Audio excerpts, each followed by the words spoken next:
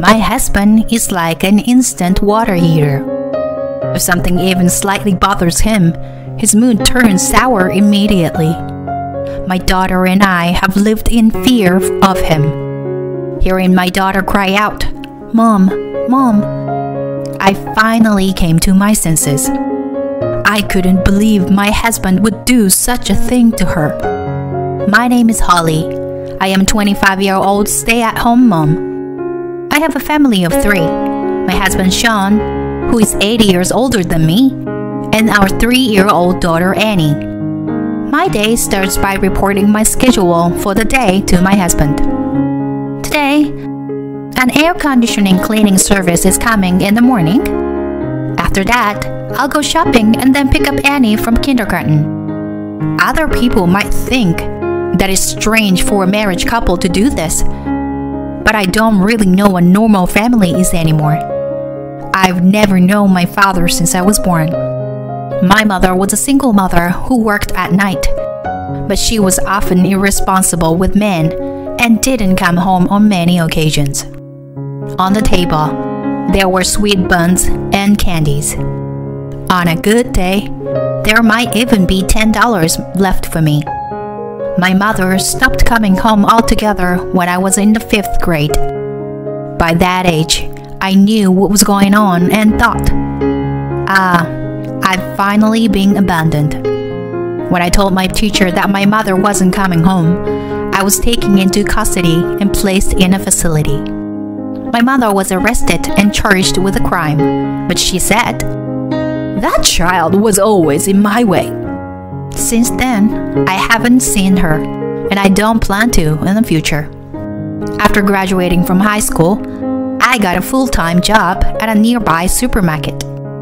The part-time ladies there treated me like a daughter, and I enjoyed my work.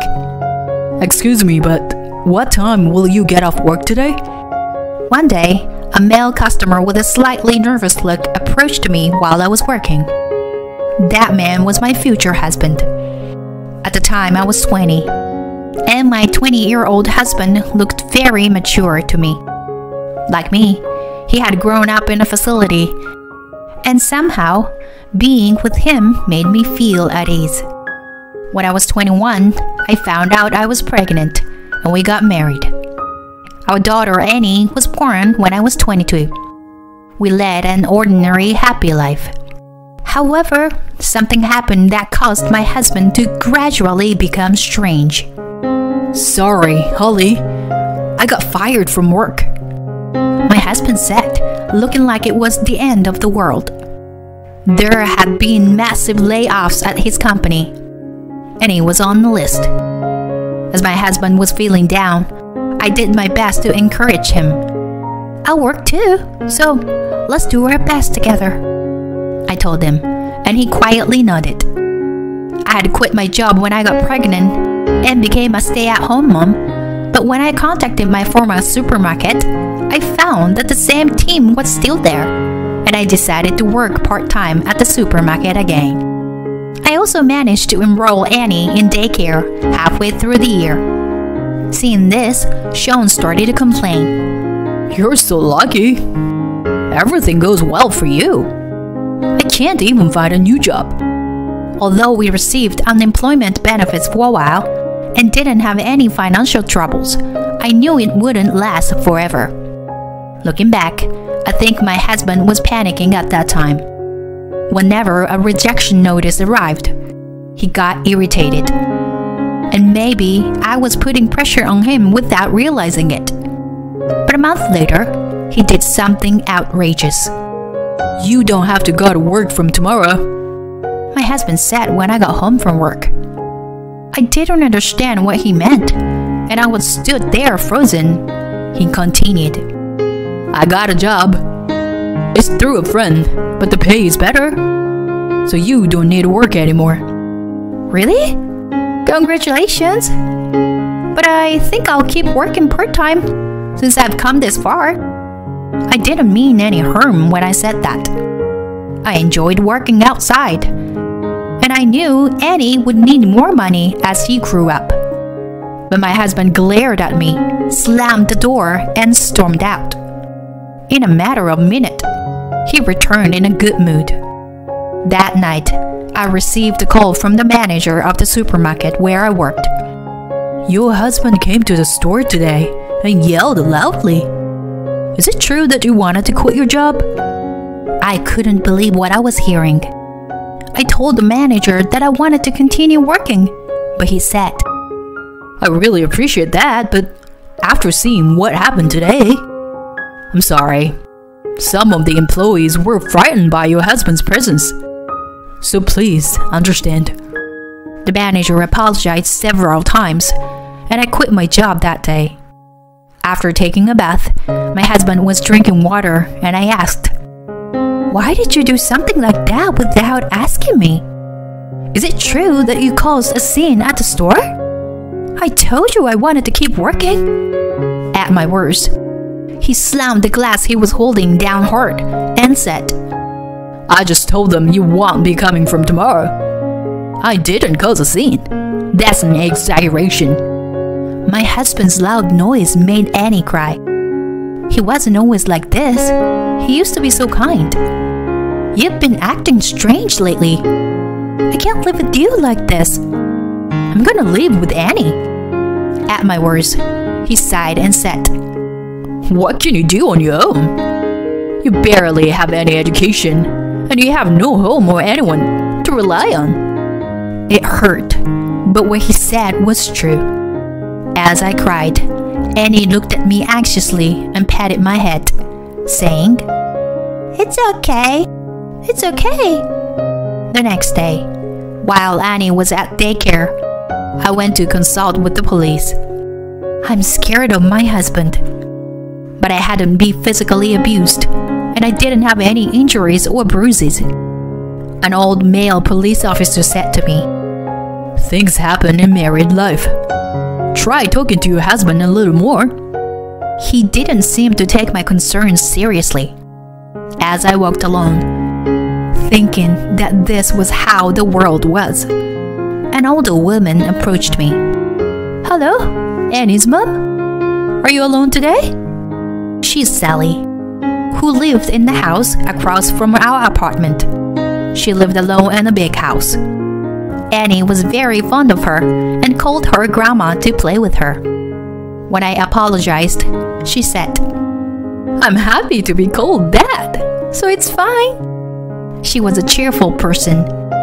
My husband had a good public face, so she said he was a wonderful husband. But he said to her, That lady is a bit too friendly. It's better not to get too close. Since then, I had been letting Annie play with her when my husband was not around. Recently, my husband had been unemployed and always at home, so it had been a long time since I talked to her. My husband is at work and Annie is at daycare, so I'm alone today. She looked at my forced smile and said, Oh, is that so? Then, would you mind accompanying me for a while? She forcefully took my hand and invited me into her home. Her garden was filled with colorful flowers, like a flower field. It was so beautiful that I unconsciously shed tears. I love flowers and enjoy having tea in the garden like this. But it's lonely when I'm alone. Today is nice because you are here.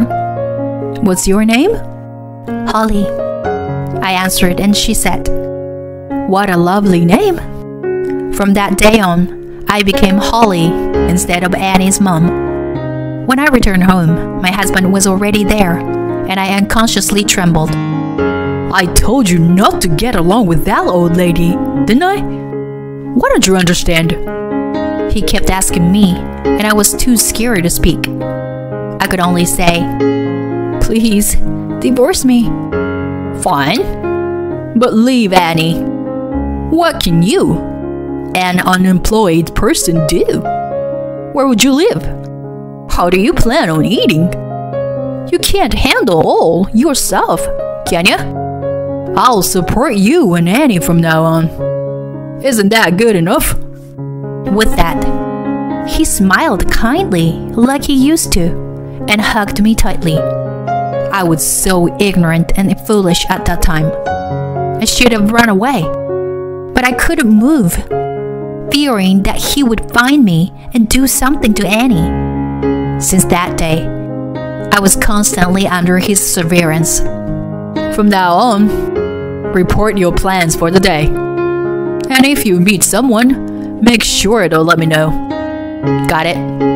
Where had the husband I loved gone? Even our young daughter seemed to understand, and she stopped leaving my side, even though she had been a daddy's girl. He didn't seem to like that either, saying, "Come on, Annie. Let's play with Daddy." But when she shook her head, he accused me. "You're telling her something bad about me, aren't you?" It was hell, but I had no one to rely on. I hated my weak self. I thought I was a failure as a mother. Since John found a new job, he had been earning quite well, and we were able to live comfortably. I heard he worked for a staffing agency, but the irregular working hours made me suspicious. Was he doing something shady? I began to think so. About 3 months passed in this hellish life, when a decisive event occurred that would end it. That day, he was in an unusually good mood, to the point of being creepy. Even Nanny seemed happy, going to him on her own. It was a scene no different from the happy times we once had. If only those days could continue. But it was too late now. While I was preparing dinner, my cheerful husband said, "Holly, I'll give Annie a bath today. Annie, let's take a bath together with Daddy today." Yay! She was so happy because she loved her kind daddy. Recently, he had been saying it was a hassle to give her a bath, and I have been giving her a bath most of the time. But I gratefully accepted his offer. I would regret this decision for the rest of my life. It was about 5 minutes after the two headed to the bathroom when I heard Annie's screams, which were far from normal. I quickly stopped what I was doing and ran to the bathroom. "Annie?" There was no sign of the two in the bathroom. Panicking, I rushed outside. There, in a parking lot, stood my husband, Annie, and an unfamiliar man. Upon seeing me, Annie clung to me crying. She must have been terrified. She was shaking. "What's going on?" I glared at my husband, who looked a bit uncomfortable. The man standing next to him then said, "Nice to meet you. I'm Kevin, Sean's friend. Your husband is currently working at my company." I felt nauseous at the man's creepy, smirking smile. "Is that so?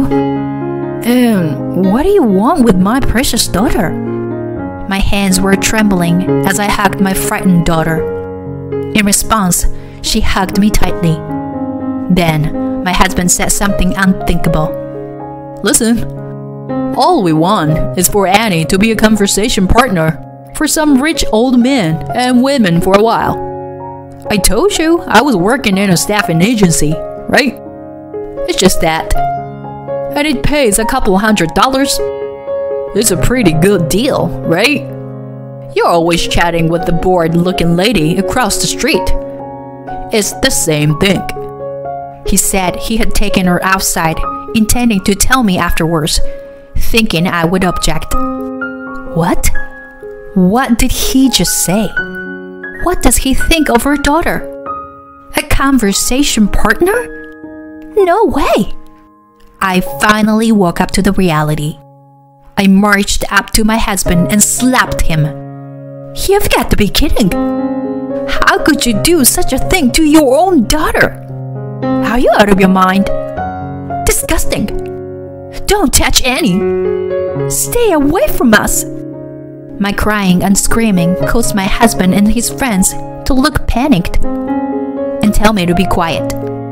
Kevin, my husband's friend, said, "Is your wife crazy or something? I'm going home." That's when it happened. "Excuse us. May we have a moment of your time?" 2 police officers were standing there. Seeing the officers, my husband and Kevin's faces turned pale in an instant. We received multiple reports of arguing voices. Tell us what happened. When I realized Annie wasn't in the bathroom, I thought it wasn't an ordinary situation, and I called the police while running down the stairs of the apartment. The 2 men started to resist, shouting, We didn't do anything. Let's go. As the police officers calmly listened, they were taken to the police station. A female police officer who came to help later asked if I was okay, as my body was shaking so much that she worried about me. When asked if I had any family members I could rely on, I could only shake my head. Then, from behind, Sally, who lived across the street, called out, Holly? Annie? Annie, who had been clinging to me, hugged her, exclaiming, Grandma! After the female police officer and Sally talked for a bit, Sally kindly invited us to her house. My tears wouldn't stop at her kindness. Seeing me like that, Annie said, Mommy is crying again. There, and patted my head. I hugged her and said, I'm sorry. Thank you for comforting me. And managed a small smile. She happily said, I love you, Mommy. After that, my husband Kevin and several other employees were arrested. It turned out that the company Kevin was running had a fake location, and while they claimed to be a staffing agency, their actual business was providing escort services. Among them were illegal immigrants and minors. It seemed that Kevin knowingly employed them. Moreover, my husband and his associates were involved in nationwide wire fraud, affecting a significant number of victims. I was questioned by the police, but they determined I had no involvement and let me return to my daughter. I left Annie with Sally and went to visit my husband in prison. Divorce me, I said, looking straight into his eyes. All I wanted was to support my family. I always wanted you to stay at home. I thought we needed money for that. I was afraid you guys would suddenly disappear. My husband had the same past as me. His mother also left him one day and never returned. Still, he was completely misguided in his love for his family. I could not continue living with him any longer. He would be in prison for some time. After crying in front of me for a while, he said, Please take care of Annie, and agreed to the divorce. I heard that after his release, he would work with relatives on his father's side and lived far away in another state. I haven't seen my ex-husband since that day. Since then, Annie and I have been living in Sally's house. Annie seems happy to live with her beloved Sally and smiles every day. After Annie went to sleep that night, Sandy and I talked while looking at the flower garden in the backyard. You know, I lost my husband to an illness a few years ago. I was so sad. We didn't have any children, so it was hard being alone. But the people in this area are so kind. They encouraged me a lot. How about for you? I couldn't stop my tears at her words. Not only her, but when I quit my job and told the nursery school that Annie would be leaving, the teachers were concerned about my pale complexion and even suggested transferring her to kindergarten. The owner of Sally's favorite flower shop and his son gave us a bouquet of flowers, saying, Put this up in your house, if you would like. And the son, Mark, gave Annie candy, saying, Here, eat this. Even when I went shopping at my former workplace's supermarket, as a customer, The manager and part-time aunties ran up to me and said, "You are not being mistreated by your husband, are you? You can always rely on us." The people who reported the situation to the police that day were our neighbors, including Sally, who were worried about my daughter and me. Everyone was so kind. Crying, I told Sally, "I've always been told my mother not to be burden to others, so I didn't know how to rely on people. That's why." My mother always glared at me. I have no memory of her smiling. When I was in 3rd grade, I had a fight with a friend, and my mother was called to the school. On the way home, she told me, "Don't be a burden to me," and slapped me so hard my cheeks swelled. Since then, I've lived my life trying to read people's faces. As I sobbed and spoke, Sally gently stroked my head and listened quietly. "You are only 25 years old. You still have a long life ahead of you. And you are Annie's only mother. She has no one else to rely on. It's okay to ask for help when times are tough. People can't live alone."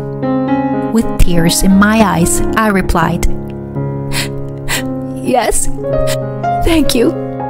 After that, I started working at Sally's favorite flower shop. The owner had lost his wife early and raised his son Mark on his own. Mark and I were the same age. After working there for several years, Sally said, "So, Mark, when are you going to confess your feelings to Holly?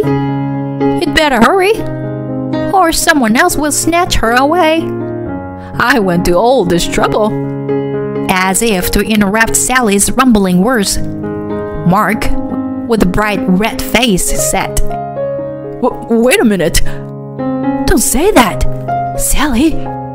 That's when I found out that he had been interested in me since I was married to my ex-husband. A few years later, when I turned 30, Mark and I got married. Annie, now a grade schooler, was also very happy.